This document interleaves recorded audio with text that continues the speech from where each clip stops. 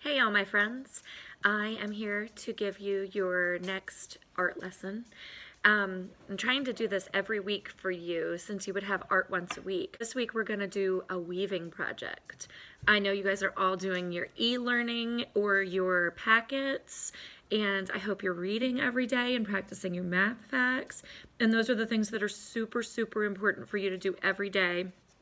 And I hope you're enjoying doing them with your families at home, to school. You know, we all miss you, and I'm no exception. I miss all of my students. I've got lots of you guys, and hopefully you've been doing lots of arts and crafts with your family, and hopefully you've been doing laundry and dishes and cooking and playing outside and doing all those things that are important to do too, that we finally have time for.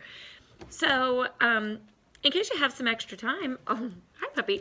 In case you have some time and you want to do an art project, I have another one ready for you. And it's something that you can do at home with stuff that you have at home. And if you have like plain paper, that's all you need, and a pair of scissors. If you don't have plain paper, some of you might not, you can do this with any paper that you have at home. For example, I got this in the mail this week, and I've already read it, so I am gonna tear some pages out. Don't do that unless you ask your parents if they're all finished with stuff.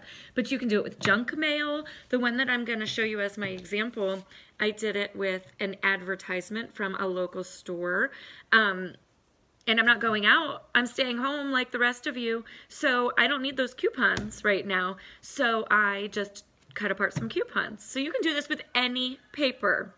You can actually do this with fabric. You can do it with all sorts of stuff. But talk to your parents about that before you cut up anything, okay? All right, so what we're going to do is like I said, we're going to do a paper weaving.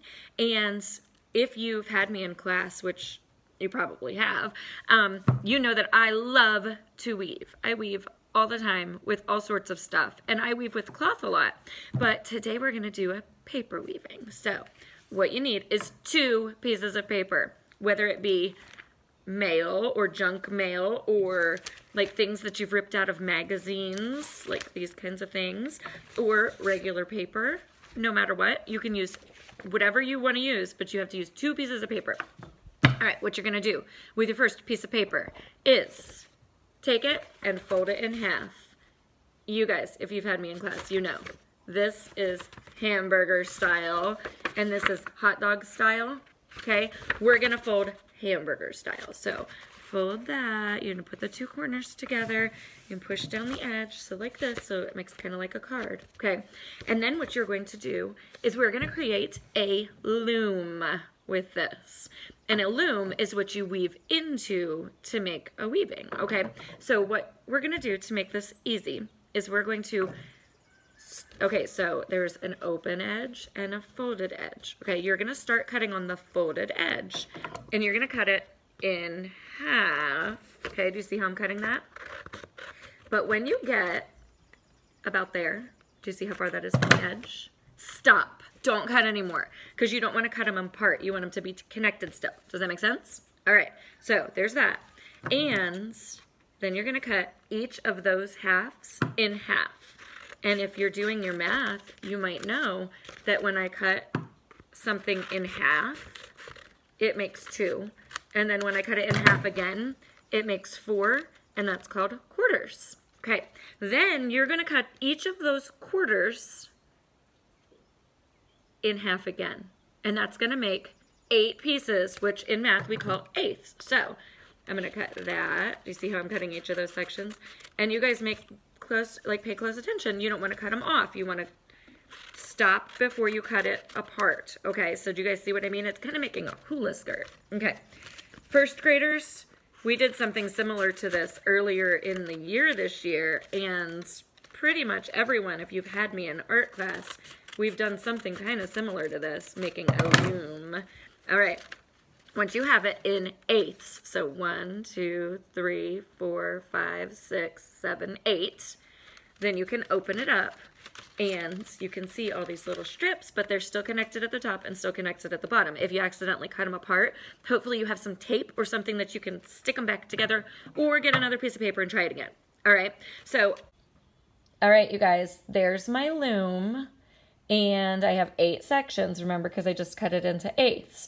Okay, the next thing that we are going to do is we're going to take our other paper and we're going to cut it. So let me flip my camera around so I can show you how to do that. So the next thing we're going to do is take our other piece of paper. This one's yellow. I had the first one pink. But like I said, you can do this with anything. And you're going to turn it this way, which is called landscape. Hopefully you know that word because we practice that almost every single year. We talk about landscape and portrait, but now we're going to hold it landscape. And we're going to cut across the long way of the paper, the landscape way.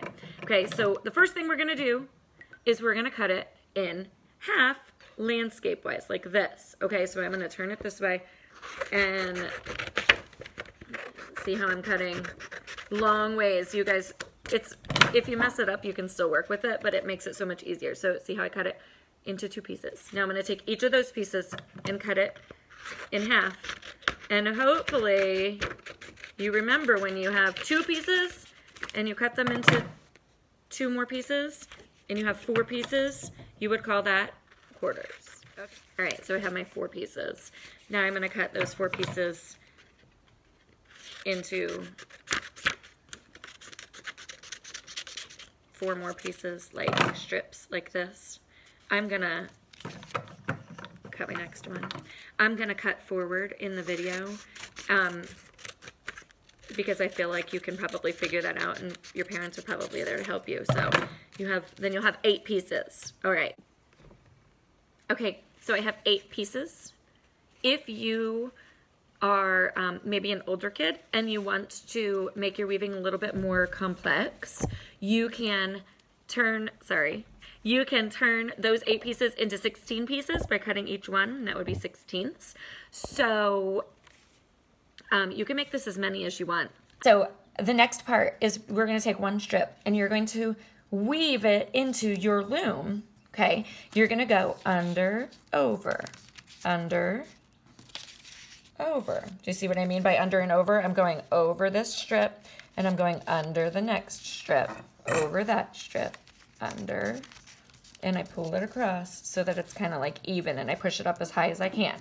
Okay, and then you're gonna take your second strip and you're gonna go the opposite. So on this first one I went under, over, under, over. On the second strip I have to do the exact opposite. So I'm gonna go over, under, over, under, over, under, over, under. Do you see how that works? And it's starting to look like a checkerboard. Okay, then you're going to take your third strip and you're going to do the opposite again, which is instead of over, under, I'm going to go under, over, under, over, under, over, under, over. And then I push it up right against the next one. And then I'm going to take my 4th strip and do the opposite again. So I went under, over, under, over. Now I'm going to go over, under, over, under. And I'm going to keep doing that until I have all my strips used up or until I get to the bottom of my weaving.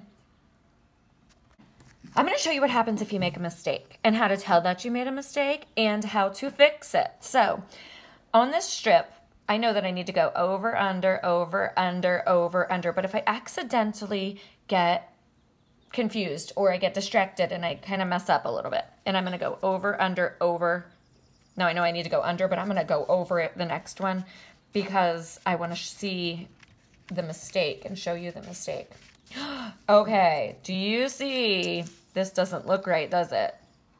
I can tell it doesn't look right. And when I look and I'm like, oh, that's not quite right. I have to kind of backtrack and I say, uh-oh, I went over. Okay, so I'm just going to pull my strip out to where I messed up and then go back and kind of fix it. Hopefully you catch it before you move on to the next strip because you don't want to have to pull 2 strips out. All right. Here's the finished product.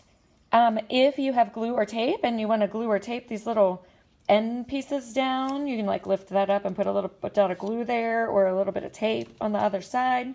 But really, it's pretty sturdy if you get all the way to the bottom.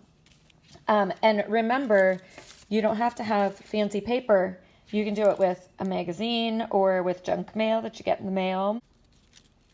Also, you guys, if you want to cut the edges of the paper that you wove into it, that might be kind of cool. You can do some creative things with the edges. You can draw little pictures on here. Oh my goodness, you can make drawings, and then you could cut your drawings apart and weave them together, kind of like it would look like this, like two pictures put together. You can do all sorts of stuff with this. That's it for today, you guys. I miss you all. I miss doing art projects together. I hope you're doing art projects with your families. I hope you're spending great time with your family. I hope you're staying safe. Wash those hands. Don't touch your face. Stay healthy. Take care of each other. And we'll be together soon. In the meantime, I'll see you again next week for another at-home art project.